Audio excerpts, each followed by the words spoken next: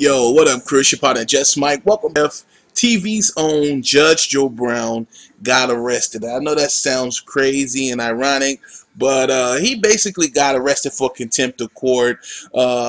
Word is that Brown, who was running for DA at Shelby County, showed up to court Monday to represent someone in the child support case. But, he was turned away by staff who informed him they had no record of the case in question.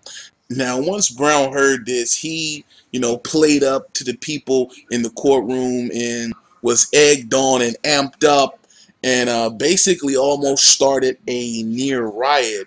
Now, the judge had to hold Brown in contempt of court not once, but 5 times, and ultimately ordered Brown to spend 5 days in jail. Now, when he left screaming and yelling the whole time, and it was just a big scene. But yeah, breaking news, Judge Joe Brown arrested for contempt of court, and he's spending 5 days in the slammer, man. I want to know what you guys think about it. Make sure you guys hit me in the comment box to let me know what you think. Make sure to share this video to get the word out. I don't know if a lot of people know about this, so make sure to share it across your social networks, Google Plus, Facebook, and Twitter.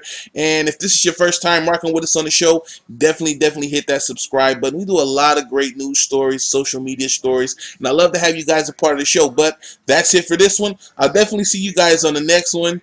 Yo, free Judge Joe Brown, man. You gotta cool it when you get out. I'll see you guys on the next one, man. I'm out. Peace.